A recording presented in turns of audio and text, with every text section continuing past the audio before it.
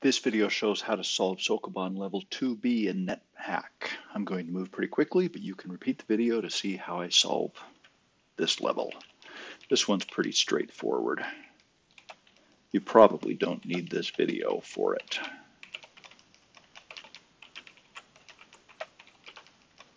In fact, other than the level 1s, this might be the easiest of the Sokoban levels.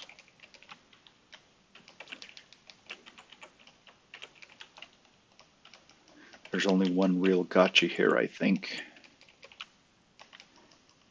And that is that you don't want to push these two boulders out into this room until you've cleared at least two of the existing boulders out of the way, or they'll be stuck and you won't be able to finish the puzzle without breaking boulders. So you might want to just clear all the boulders out of this room before you move those.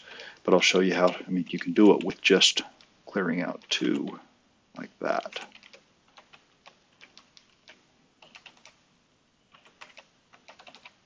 I'll come up here to the top and kill the gnome up there, manage the junk a little bit better in case he drops junk. I don't have to kick it out of the way.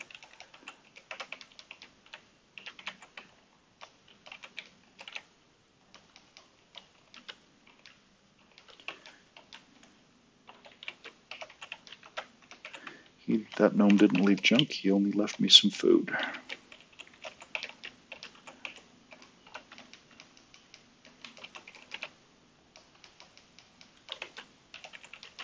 Pick up the ring.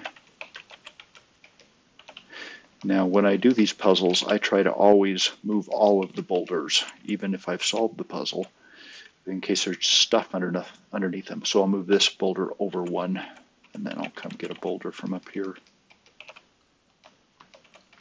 This is how I solve Sokoban level 2B in Nethack.